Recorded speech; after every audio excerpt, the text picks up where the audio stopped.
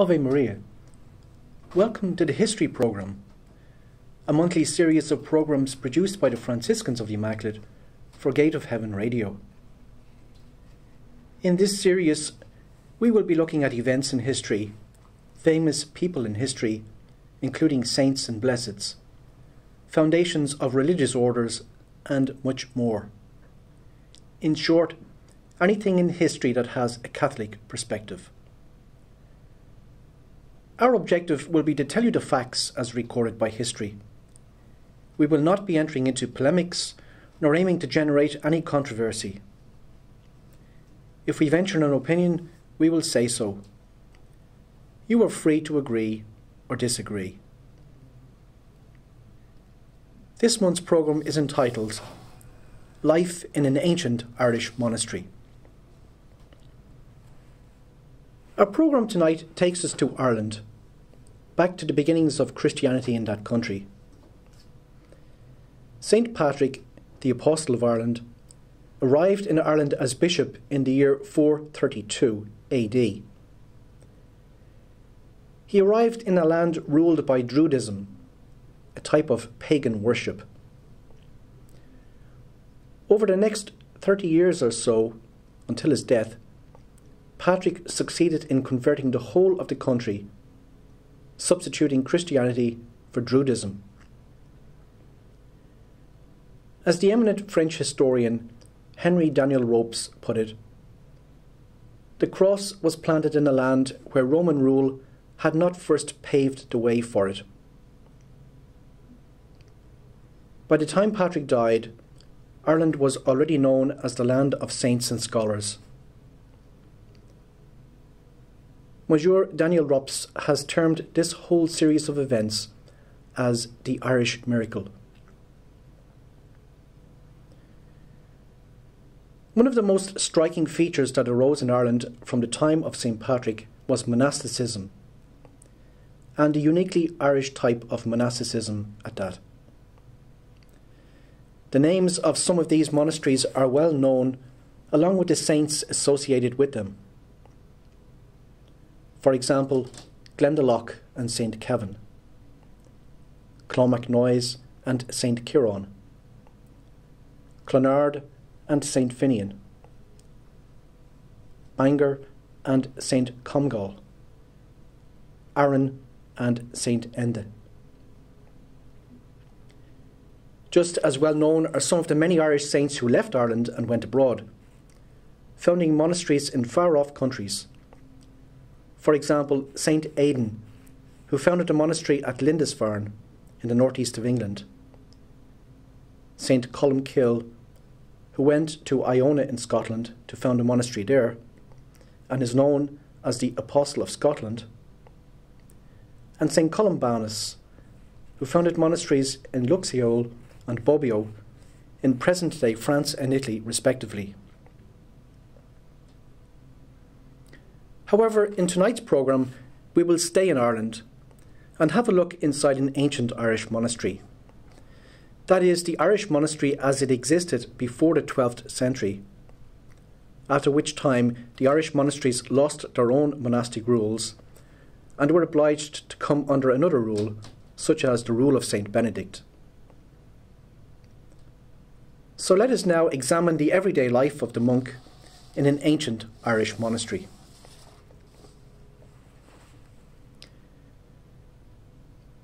Firstly, let us consider how the Irish environment was conducive to the eremitical life lived by these early Irish monks.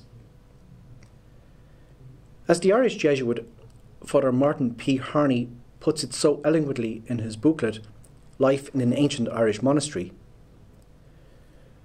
remote and difficult spots attracted these holy recluses, for they found in the loneliness and the barrenness sure opportunities for the severe austerities by which they would scour their lives of worldly dross. Deep vision seers, these ardent lovers of God, recognised in the lofty towering mountains, in the silent forest depths, in tumbling surges of the seas, the material manifestation of His omnipotent majesty. Thus, whether it was the rocky island of Skellig Michael, or in the depths of the forest of Clonmacnoise, or in the remoteness of the mountain valley of Glendalough, these Irish monks found their ideal spot for contemplation. Saint Bede the Venerable, the great historian and doctor of the Church, writes of the wholesomeness and the fineness of the air in Ireland. Interestingly, he also tells us that there is no noisome creeping beast to be seen there in Ireland, no serpent that can live there. For many times serpents which had been brought hither out of Brittany, that is the island of Britain, the ship drawing near unto the land, as soon as they are touched with the smell of the air, they die out of hand. St. Bede wrote this about 3 centuries after the arrival of St. Patrick, who is credited with driving out the snakes from the country.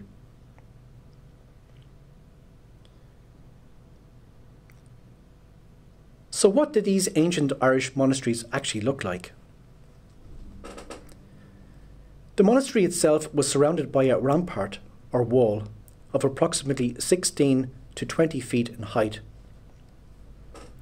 The wall was embedded with earth and sods, and was crowned by a palisade, or a hedge.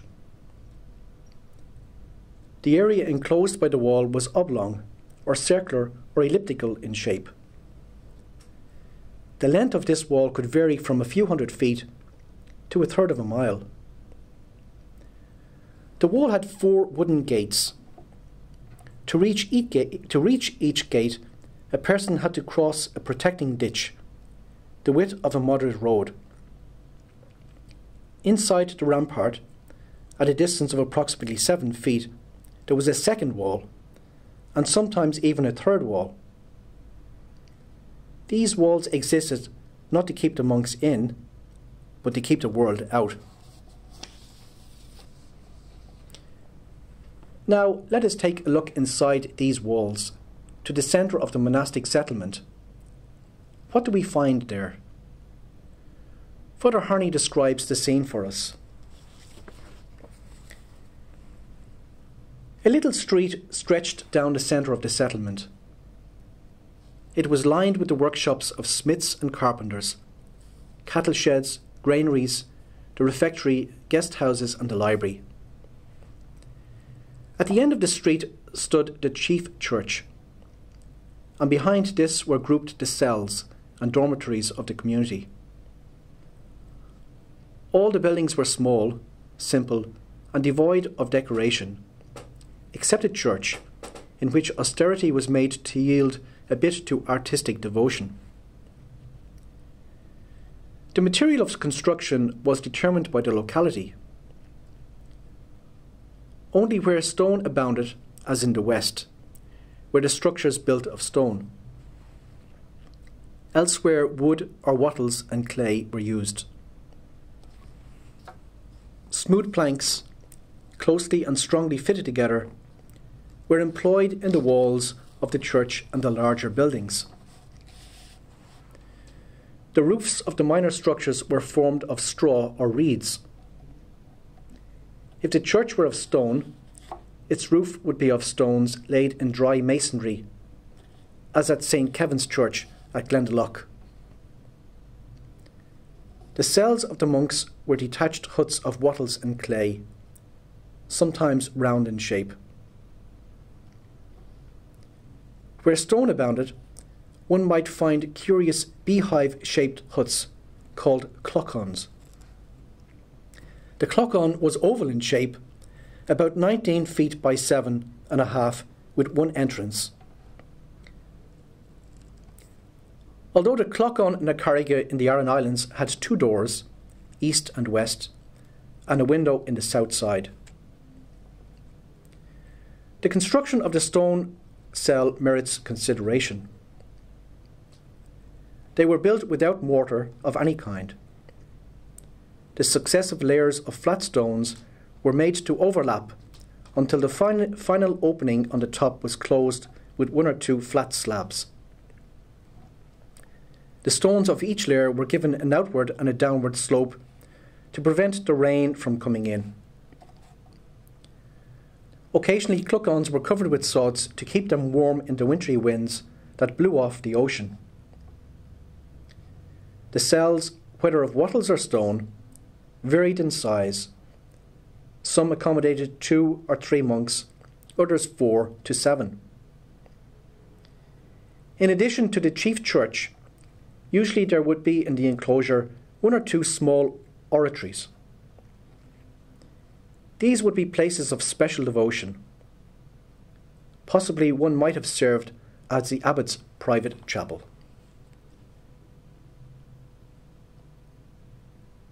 Now let's take a look at the monastery shops. In one monastery shop, artificers moulded chalices, bells, croziers and crosses. In another shop, called the scriptorium, monastic scribes copied manuscripts and illuminated psalters and missals. Adjacent to the scriptorium stood the monastic library. Some shops were located outside the monastery rampart, for example the shops and the adjoining cottages of the workers and the dependents of the monastery.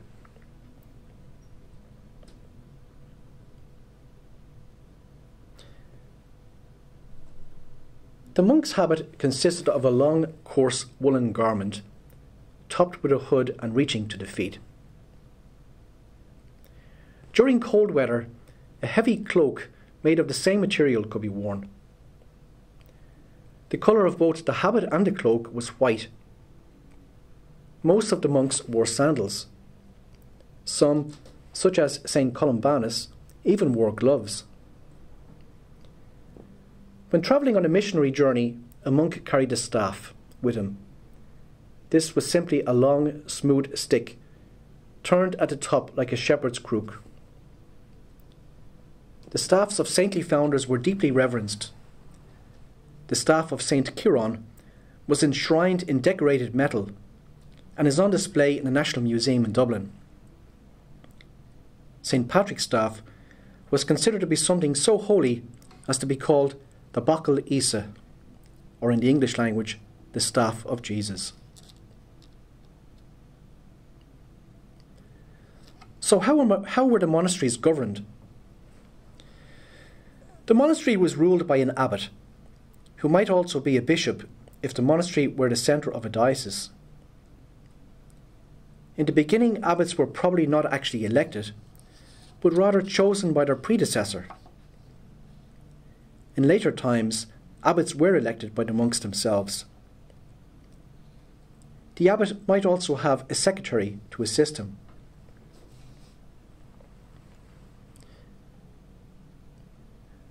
The monastic official next in rank after the abbot was the secnab, or the vice-abbot, who was responsible for administering the temporalities of the abbey. After him came the cellarer, who was in charge of the kitchen and the cellar. And after him came the guest master, who provided hospitality to the traveller, the pilgrim and the poor.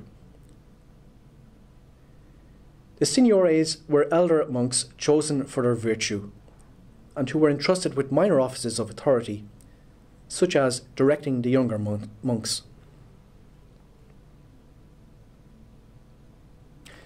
Now let's take a look at the formation of the monks. The postulants and the novices of the monastery were of 2 classes. There were the youths, who entered the monastery at an early age, and there were the conversi, that is, those who in mature life had abandoned the world, perhaps after a life of sin. The younger aspirants, however, were the more numerous. Once accepted by the abbot, the aspirant would be given the habit and his head shaved in the form of a tonsure. The tonsure would have been something of a penance for the mature aspirants, given that long hair was very much in vogue then, and a shaved head was a sign of slavery. Regarding the formation of the aspirant, Father Harney writes, His spiritual formation was not in the hands of a common novice master. There does not seem to have been such an official in early Irish monasticism. Rather, he was expected to learn the ways of religious life from observing and imitating the professed monks. To one of the signores was appointed the task of imparting to him the needful instruction and of saying that he was in earnest in the practice of virtue. How long the period of probation lasted cannot be definitely stated. It varied according to the judgment of the abbot as to whether the aspirant had manifested sufficient virtue in enduring the trials and in making the progress requisite for admission to the one vow of stability. That is, to live as a monk under obedience for the remainder of his days. It was the only vow taken. By it, the novice bound himself to a life of mortification and self-denial, to the practice of the virtues, charity, humility, prayerfulness and zeal, and above all, to the three fundamental elements of religious life: poverty, chastity, and obedience.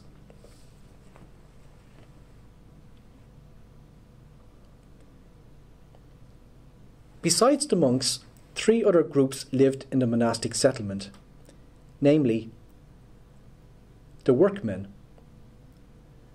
The workmen assisted the monks in the shops and in the fields, and they dwelt in little huts outside the enclosure. Secondly, there were the hermits, and these led an eremitical life in solitary cells within the cashel, or the walled enclosure, or in remote spots in the neighbouring valley or forest.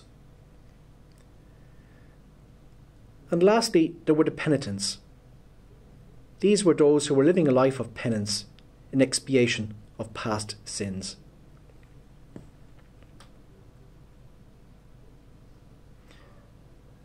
So let's take a look at the prayer life of the monks. The divine office was held in high esteem. The various offices were chanted each day in the chapel, beginning with the morning office before dawn. Not surprisingly, Holy Mass was held in high esteem by the monks, so much so that preparations for it began the day before. Mass was celebrated daily during Lent, but otherwise only on Sundays, feast days, or on the death of a friend. It lasted about 2 hours. The sacrament of penance was important in the life of the monastery. Listeners should remember that in those days, the penances given out were very great indeed, and confession was in public as well. It was the Irish monks who began the practice of private individual confession, and also of lessening the penances, practices eventually adopted by the Universal Church.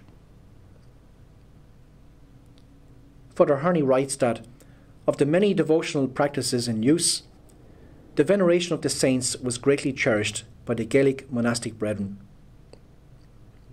Ancient rules and chronicles show that St. Patrick, St. Comgall, St. Martin, St. Peter and St. Paul, and above all, our Blessed Mother, were especially honoured.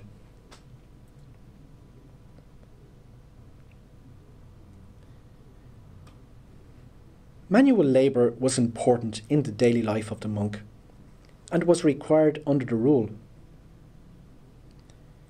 It was said that the monk is fed and clothed by the labours of his hands.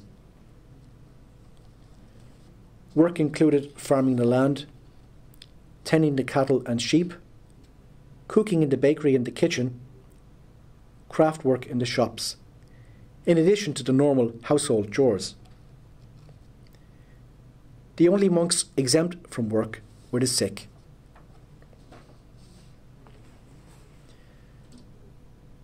Manual labour was not the only kind of labour engaged in by the monks. There was also what we might term intellectual labour. For example, copying of manuscripts. Important works such as the scriptures and the writings of the church fathers were copied onto vellum or parchment, using pens and ink or coloured pigments. The books were then bound as we see them today. Probably the most famous example of these masterpieces is the Book of Kells, which is kept on display in Trinity College in Dublin.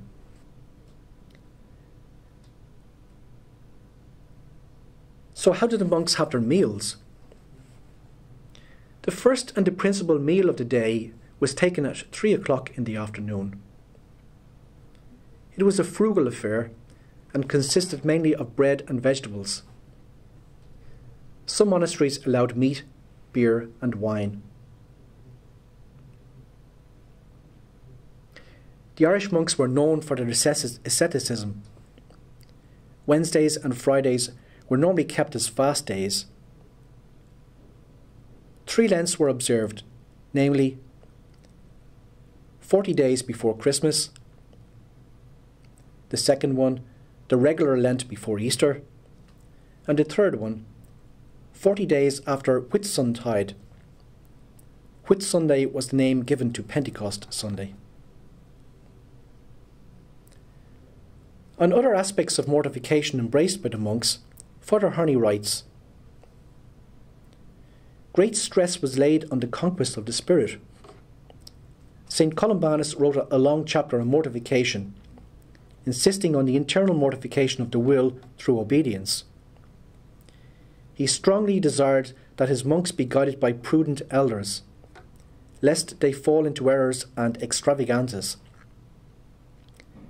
This was a specially wise course, for all sorts of bodily penances, ascetical practices, curtailment of sleep, long silences, and literal acceptance of obedience were assiduously embraced by the Irish monks. Indeed, because of its insistence on great austerities, the Gaelic monasticism on the continent had to yield to the relatively milder rule of St. Benedict." An old Irish homily outlined 3 types of martyrdom, namely, number 1, a white martyrdom, by which the monk curbed his body by external austerities. Number 2, a blue martyrdom, by which the monk restrained his will by internal self-denial. And number 3, a red martyrdom, by which the monk actually shed his heart's blood in testimony of Christ. The Irish monasteries were famous for their schools. Now let's have a look at the schools. Each monastery had a school attached to it. These schools were famous throughout Christendom for their learning. The rich and the powerful, from far and wide, including kings and queens, sent their children to these schools to be educated. The monastic school was a simple, small structure. Instruction was often given out of doors. Father Harney tells us that the dwellings of the students were all small huts or cells, and those were arranged around the larger cell of the Ard Ullaf, or in the English language, the head teacher. All, whatever their social rank, were taught and treated alike, and all had to share in the manual labour of keeping the school in order, even of preparing the meals. Always amongst the scholars were to be found poor, friendless, but clever lads, eager to accept the free education which the monks were so happy to impart. St. Bede the Venerable speaks highly of the learning given by the Irish monks, and also their charity in providing such learning free of charge. Subjects taught in these schools included Latin, Gaelic history and legends, the writings of the Church Fathers, the Church canons and liturgy, and above all, sacred Scripture. Indeed, so highly was Scripture rated that the Doctor of Scripture was ranked alongside the Olive. The parts of the Bible, especially the Psalms, the Gospels and the Epistles of St. Paul, had to be read and memorized.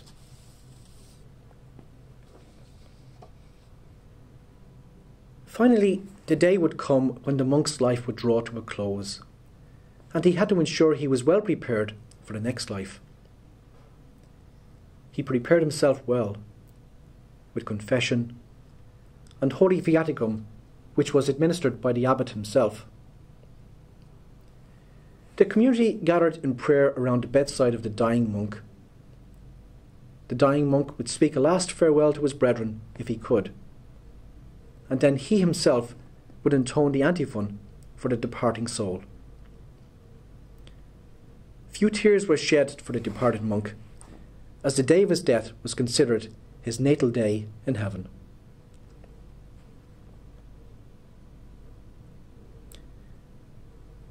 As we opened this programme with some words by Henry Daniel Rups, it seems fitting that we conclude with some further words from the same historian. For several hundred years, through the agencies of all those religious houses founded by them, and which in turn propagated others, like so many plants, Christian Europe realised how much she owed to the Celtic monks from the islands and to their tireless action. But does she still realise it? Is she today sufficiently aware of the importance of what we have called the Irish miracle? For, to put it briefly, the real Irish miracle was indeed this second starting point of Christianity. This miracle of a land which had only just itself been baptized, showing itself at once so marvellously faithful to the evangelistic spirit. In those dark days of the West, Ireland was like a second Palestine, a second cradle of the faith. This all too little known history provides us with a wealth of themes on which to meditate. A missioned land capable of becoming, on the very morrow of conversion, a nursery for missionaries. Sadly, those words which were written in the 1950s ring so poignant today, 6 decades later, given that so much of Europe, including Ireland, has all but abandoned the faith.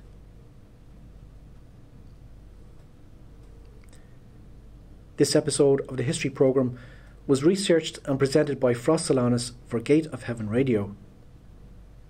We hope you have enjoyed it and will join us again next month for another episode of the History Programme. Ave Maria.